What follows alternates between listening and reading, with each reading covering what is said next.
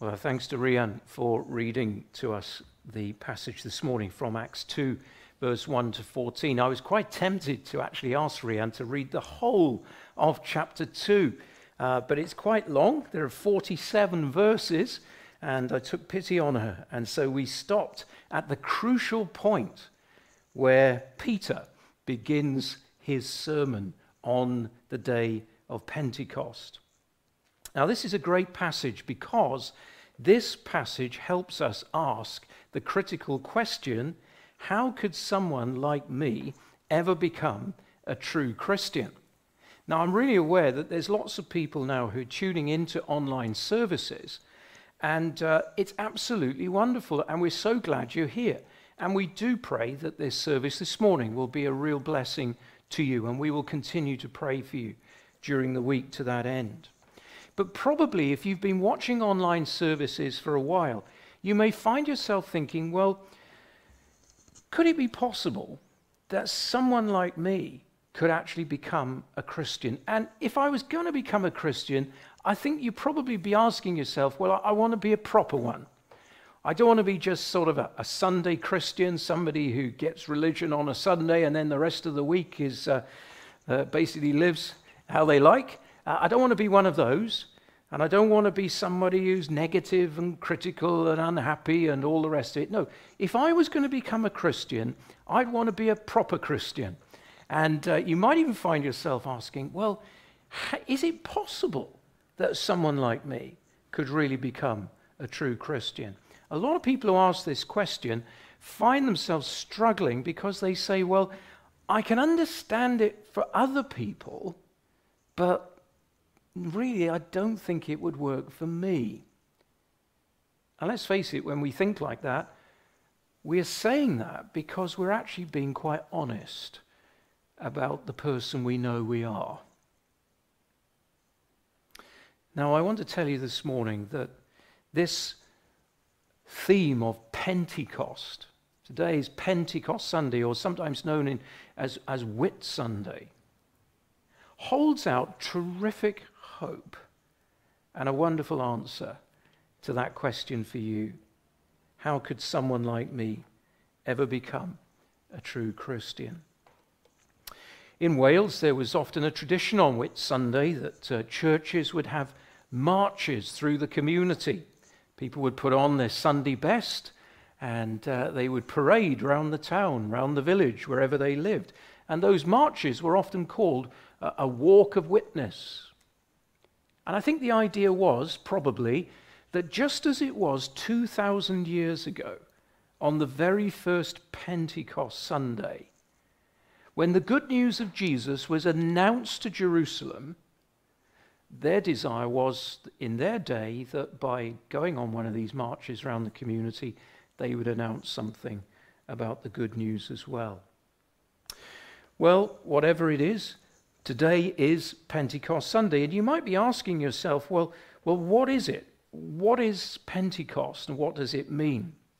Pentecost actually comes from a Greek word for 50, and it's simply the word saying that it was 50 days, or identifying that it was 50 days after the Passover festival, which was the time when Jesus was crucified. So it's about 50 days afterwards, hence Pentecost. Kind of ordinary description. It's a bit like if you went to someone's house and they said to you, well, this is the dog. And you say, oh, lovely, what's her name? And they simply say, the dog. It's a very utilitarian view of looking at an animal, isn't it? The dog, or giving the cat the name, the cat, or the gerbil, or whatever it is. Well, when it comes to this particular event in the Christian calendar, there's a similar approach. It's 50 days, Pentecost. Now, the interesting thing about Pentecost is that it happened, the first one, took place at the same time as an old Jewish religious festival. And that festival was known in the Jewish religious calendar as the Festival of Weeks, or Shavuot in Hebrew. Religious festivals like this have been established by God for his people. And really they did two things. The first was it helped them remember important spiritual lessons from the past. And then secondly, it also pointed them forwards to what we now see in the Lord Jesus. Now, the Festival of Weeks was basically a harvest festival that lasted 7 weeks. I mean, we like harvest festivals. Occasionally I get invited to speak maybe over in Carmarthenshire, in Pembrokeshire, in a rural community where they're having their harvest festival. It's usually, for us, isn't it, I think the last week, the last Sunday at the end of September. And it can be a great time. It can be a time of real thanksgiving to God for the blessing of the harvest. Well, back in the day of Peter, who's preaching here, and the apostles, the day of Pentecost takes place at the time of the Festival of Weeks, acknowledging God's goodness in the harvest, which had taken place in the fields and in the orchards and everywhere else. Now, it's actually quite significant that when you think about it, because what's going to take place now on the day of Pentecost is going to launch and announce something that in its own way will be a harvest, except a harvest of souls, a harvest of people. Now, if Rian had actually read the whole of Acts 2, towards the end we would have come to a part, verse 41, where we're told that those who accepted Peter's message were baptized, and about 3,000 were added to their number that day. So there was an immediate harvest on the first Pentecost of at least 3,000. And Bible scholars suggest that 3,000 would probably have meant they only counted the men. Things were pretty rough back in the day, 2,000 years ago for women, so we could probably even double that number, if not more. But it's a phenomenal number of people who put their faith and trust in Jesus, and it was the beginning of a harvest which has been going on for the last 2,000 years and is going on still today as boys and girls, men and women come to faith in Jesus Christ. Now, the day of Pentecost has some remarkable things in it, and we're going to look at those in a few moments. And in the middle of it is this really long sermon that Peter preaches. And again, briefly, we're going to look at that in a few moments. But before we get down to the detail of what actually happened there at Pentecost, we find ourselves thinking and considering the fact that, well, the day of Pentecost didn't just happen without any warning. Not that it was something that you needed to be warned against, because it's a wonderful thing that happens. But Jesus had prepared his disciples for what happened at Pentecost on many occasions. And perhaps most significantly, he spoke to them about what was going to happen most clearly on the very night he was betrayed by Judas and then taken to Pilate and crucified. On that occasion, he was with his disciples in a room together. They were sharing a meal. And in the middle of that meal, he said many things to them, but one of the things he said was this, recorded for us in John's Gospel and chapter 16. I tell you the truth, it is for your good that I'm going away. Unless I go away, the Counselor will not come to you. But if I go, I will send him to you. When he comes, he will convict the world of guilt in regard to sin and righteousness and judgment. Now, what is Jesus saying there? He's saying something very important, not just for our understanding of the day of Pentecost 2,000 years ago, which of course it is, but he's also saying something that's really important to you and me as we live today in the 21st century, even in these COVID crisis days. So what is he saying? He's saying that he's making the point that when he would leave this world, and if you were with us last week, that's exactly what we were looking at when we considered the ascension, the news that Jesus is alive. But he's no longer physically in the world with us, but he has gone back into heaven. And in heaven, there he reigns as God and man, the one who perfectly understands you in all your struggles and in all your fears and concerns, because he knows what it was like to live in this world and to experience so many things that are so common to us as human beings. But Jesus' point is this: when I go, I will send someone in my place.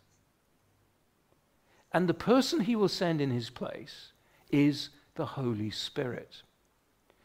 Now, if you're new to Christian things, you might find yourself saying, well, I hear that phrase, the Holy Spirit, or the Spirit of God, and there are lots of other ways in which the Bible refers to him.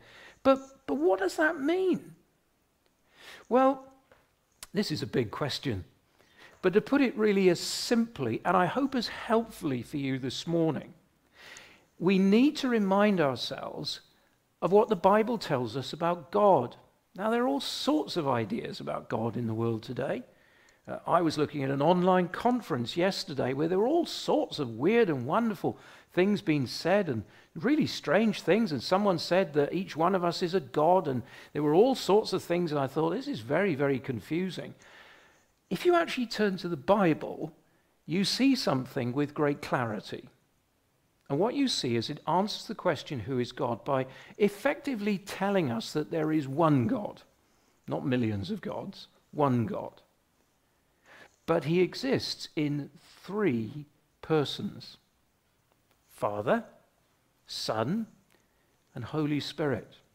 I think if we're honest, most people can identify with the idea of Father and Son, but the Holy Spirit is a little bit more challenging. But it's clear from the Bible that each one of these three persons is equally God. You see that really clearly in the life of the Lord Jesus when he does those miracles. He does things that nobody else could do.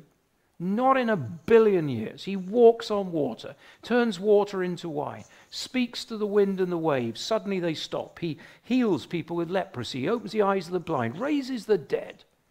And the only explanation the Bible gives to us for that is that he's God. He's divine. The Father is God, the Son is God, but the Spirit is God as well. And Jesus' point in the upper room was this: listen, when I go back to heaven, I will send the Holy Spirit in my place. This is amazing.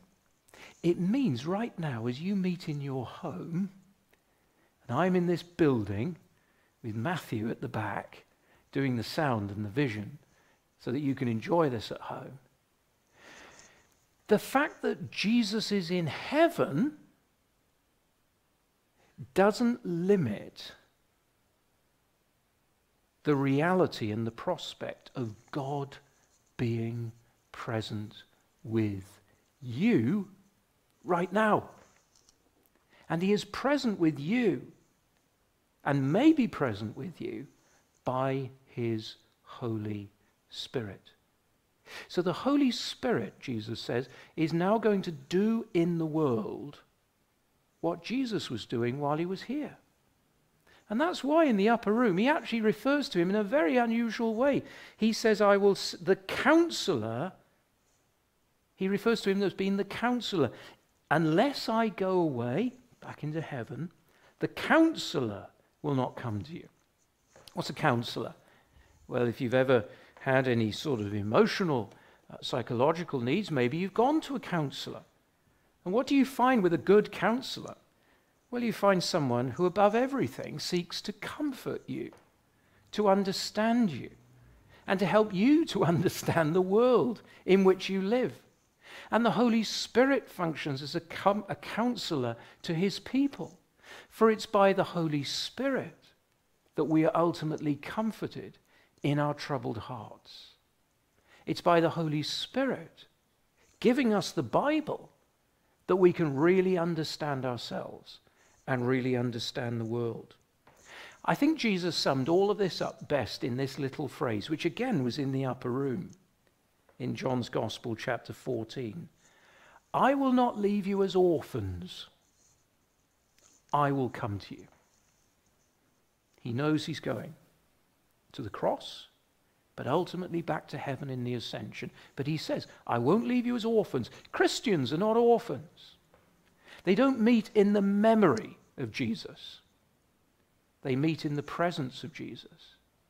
They don't speak about one in the same way you might speak about Plato or Socrates, who left us writings to stretch our brains and make us think about the world. No, the teachings of Jesus are very different. For as in the Bible we encounter him and what he has said, he really does meet with us. I will not leave you as orphans. I will come to you. And his coming to us is through the Holy Spirit. In fact, this is so clear that in the book of Acts, and there's a wonderful part in chapter 16 where in one verse, the Holy Spirit is called the Holy Spirit, and in the very next verse, he's called the Spirit of Jesus. So Pentecost was all about the moment when Jesus ascended in heaven, sends the Holy Spirit to his people in the way he'd promised. It's a wonderful moment of him being present again amongst his people. There's one other quick thing we can say about this. As well as being a comforter, the Holy Spirit is an enabler. He enables us to do things. He enables the church to do something, which otherwise, without his presence, they would not be able to do. And what is that? Well, in the seconds before Jesus ascended into heaven, we're told in Acts chapter 1, verse 8, that Jesus said to his disciples, you will receive power when the Holy Spirit comes on you, and you will be my witnesses in Jerusalem, Judea, and Samaria, and to the ends of the earth. You will receive power when the Holy Spirit comes on you. Now we're going to see in a moment that's exactly what happens at Pentecost when Peter gets up to preach. And I've already told you that at the end of that day, at least 3,000 people gave their hearts to Christ. There is something powerful happening. It's not the power of manipulation. It's not the power of mass hypnosis, as some have tried to suggest over the years. But the Bible's claim is it is the power of Christ present with his people through the Holy Spirit. Now, power can be a threatening word, an intimidating word. When you hear it, you probably put up your defenses. And in the area of faith and religion, power can sometimes be terribly ugly and awful and controlling. The phrases like the power of the priest, or the power of the chapel, the power of the minister, sometimes can have very dark overtones. The power of the Holy Spirit is completely different. This is the power of love, the power of mercy and grace that enables an ordinary group of individuals, the disciples 2,000 years ago, from a rural backwater in Israel, most of them at least, from Galilee, to be able to go to the capital city, Jerusalem, and not just there, through the whole of Judea, and then into a nearby country where people hated the Jews, Samaria, and to have an eye on the whole world, to go into all of this, preaching and teaching and explaining the good news of Jesus. You know, this really does link with our opening question. How can someone like me be a true Christian?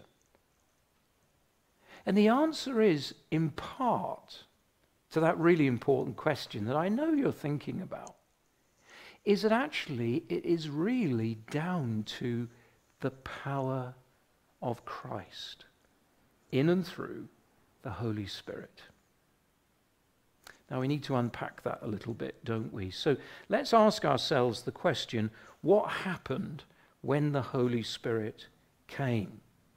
Now, to be honest with you, there were some very unusual things. And to help us work through this, we're going to look at it in three sort of key areas. The first is, we're going to see now, is what happened to the disciples when the Holy Spirit came. Now, in the passage that Rian read to us, we read in verse 2, 3, and 4 these words. Suddenly, the sound like the blowing of a violent wind came from heaven and filled the whole house where they were sitting. They saw what seemed to be tongues of fire that separated and came to rest on each of them. And they were filled with the Holy Spirit and began to speak in tongues or other languages as the Spirit enabled them. There's a lot of strange things happening there. But actually, I want to remind you that if the Holy Spirit is who the Bible claims he to be, God, we would expect strange things to happen when he himself filled the lives of his disciples. There's the sound of a mighty blowing wind.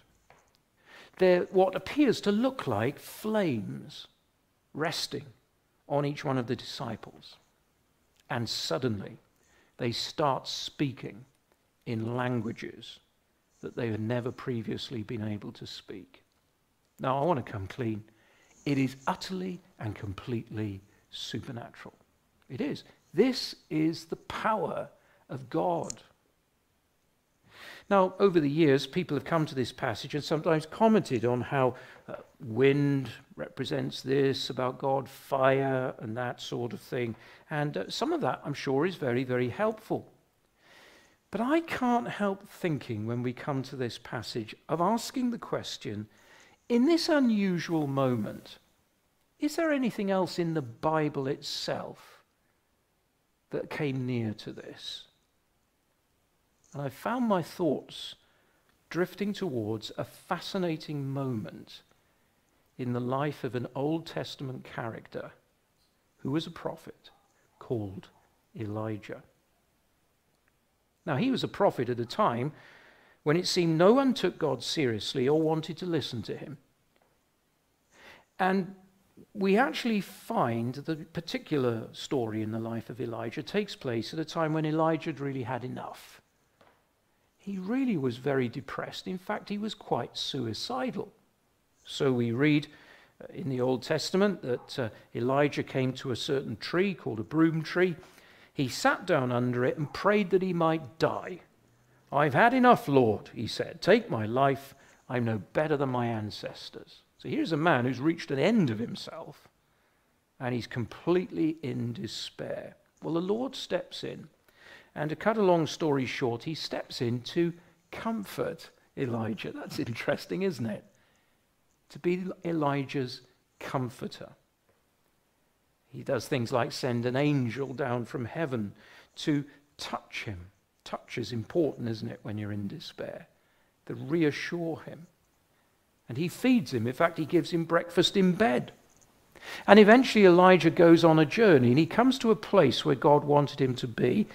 And there he experiences some really dramatic things. There's a terrific wind, followed by an earthquake, followed by fire. And then we're told he heard a gentle whisper. Now, significantly, we're told that as dramatic as those things were, God was not in the wind, the earthquake, or the fire, but he was in the gentle whisper. And there God speaks to Elijah to comfort him and to encourage him. Now, why is that helpful in our understanding of the day of Pentecost? Well, there are these unusual things happening. Verse 2, sound of a wind, blowing of a violent wind. Verse 3, what looked to be like tongues of fire coming to rest on the disciples. These things are fascinating, aren't they? But just as it was in the story of Elijah, where God was not in the wind, not in the earthquake, not in the fire, but he was in the gentle whisper. So our focus on the day of Pentecost must be on the fact that God really works, not through the mighty wind that came into the building, not through seeing the tongues of flame, but he really works when the disciples begin to speak. Now, their speaking on the day of Pentecost is really miraculous. They suddenly found they could speak in other languages as the Spirit enabled them. And to make the point, Luke, who wrote the book of Acts, gives us a list of these languages. Verse 8, verse 7, the crowd naturally would gather round, and we're told they gathered in bewilderment because each one heard them speaking, the disciples speaking in his own language. Utterly amazed, they asked, are these not all these men who are speaking Galileans?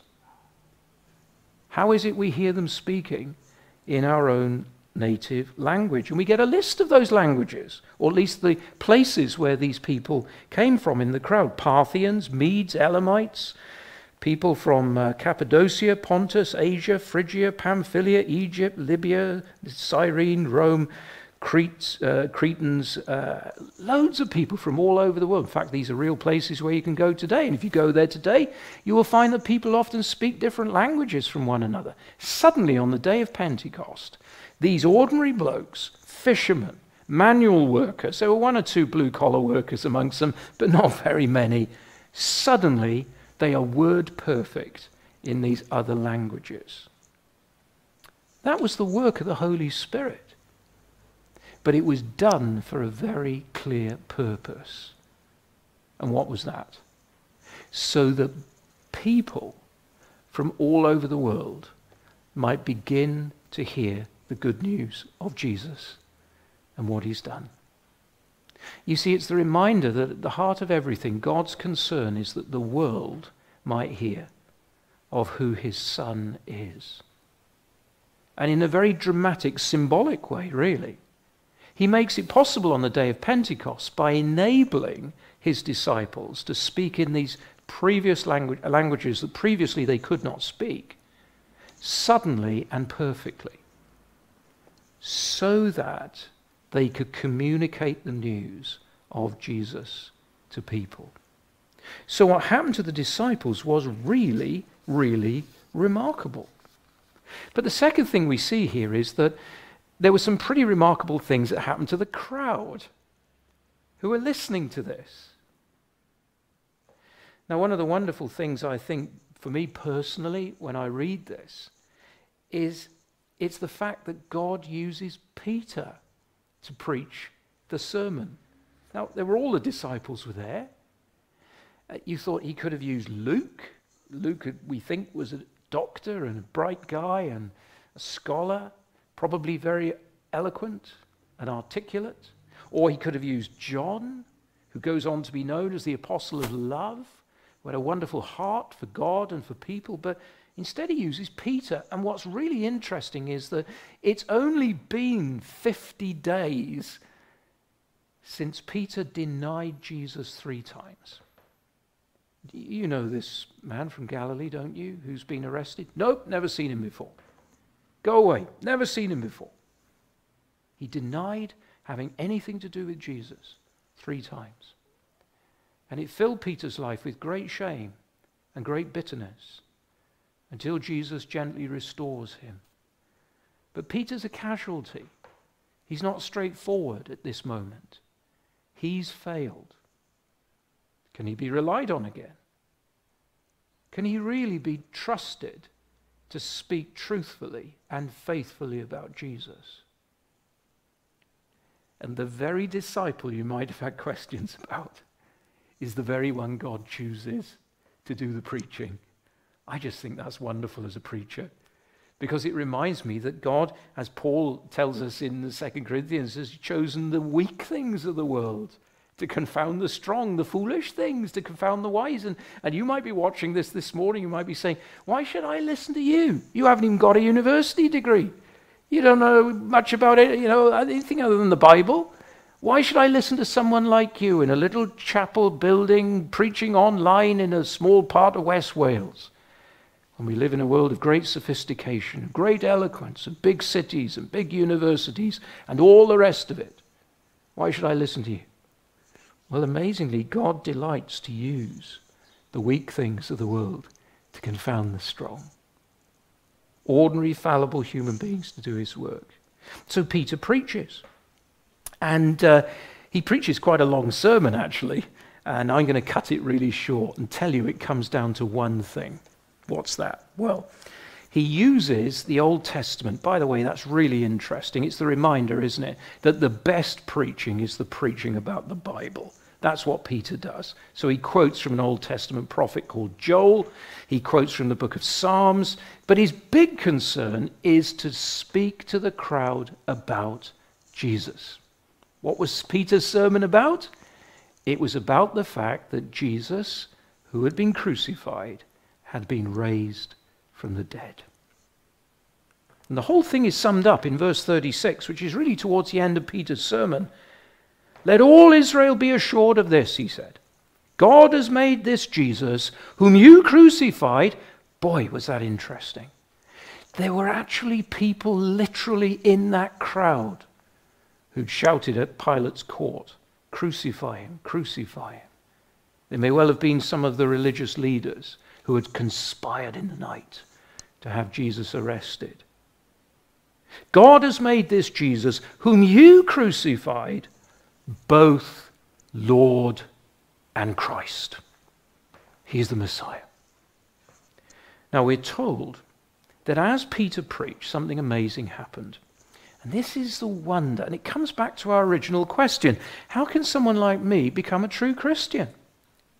And the answer is, as Peter was preaching, and a lot of what Peter said to the crowd already knew.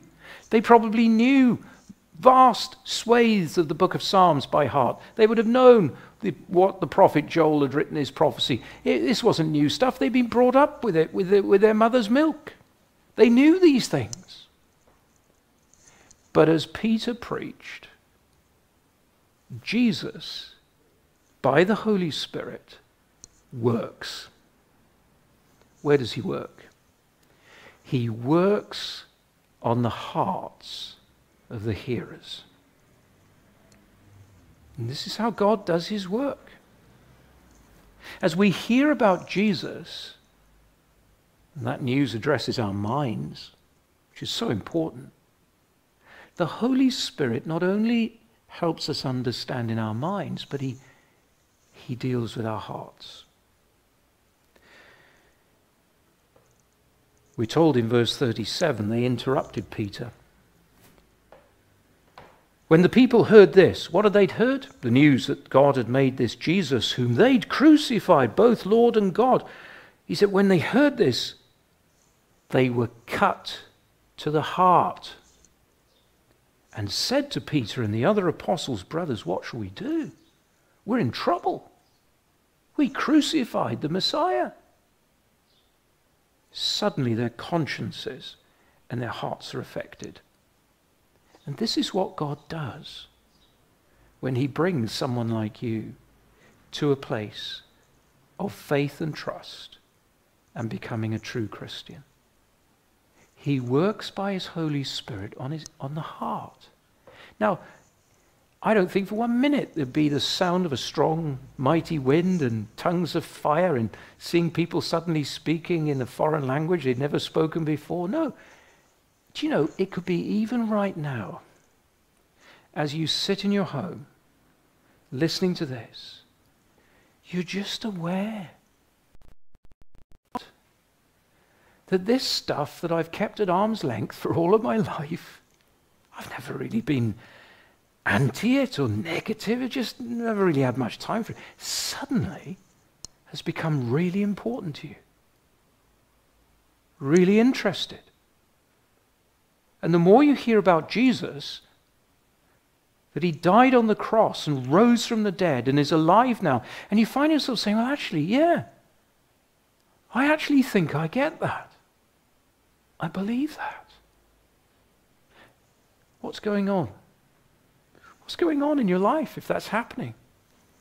This is the work of the Holy Spirit. Quietly, sensitively, gently convincing you of who Jesus is. Well, many that day responded. They accepted the message. They were baptized. As Peter had told them, you need to repent, change your way of thinking. You need to be baptized, every one of you, in the name of Jesus Christ for the forgiveness of sins, and you will receive the gift of the Holy Spirit. You see, the Holy Spirit wasn't just for the disciples, but he is and he was for everyone who trusts in Jesus. You might be someone this morning who finds yourself saying, oh, I'm really sorry.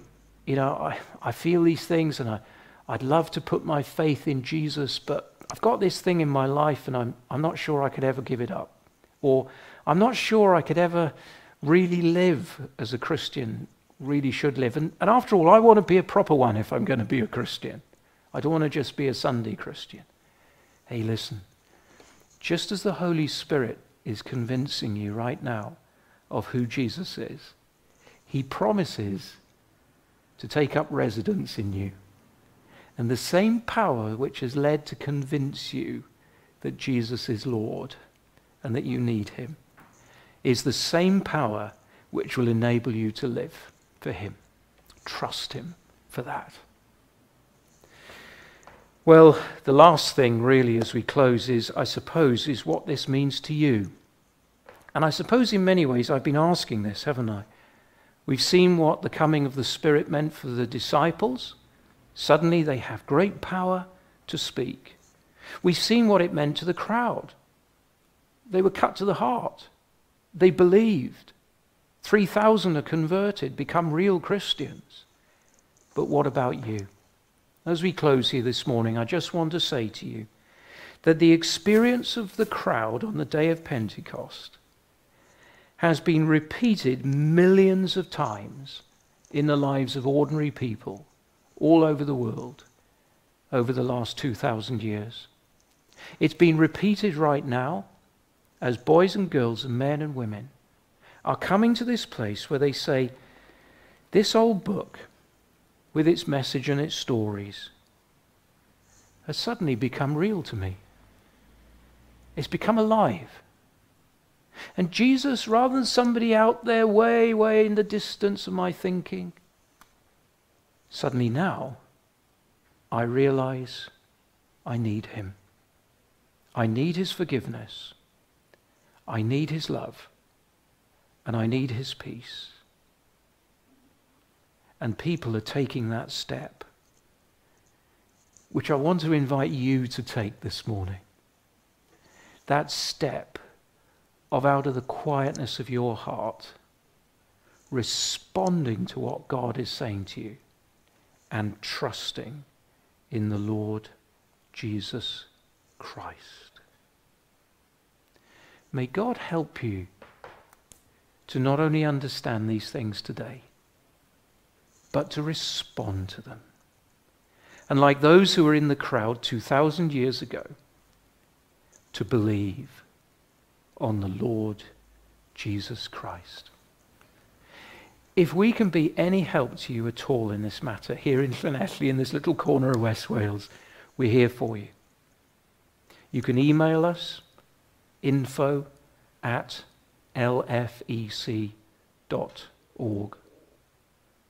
Whatever you send to us will be treated in absolute confidence. If you say, well, I'd like to read this for myself, brilliant, but I haven't got a Bible. Don't worry. Get in touch with us. We'll send you one, free. And that's all. We'll send it to you. If there's anything we can do at all to help you discover and understand more clearly the wonder and the beauty of Jesus Christ and his power to change someone like you to become a real Christian, we'll do all we can to help you. Well, God bless you this day.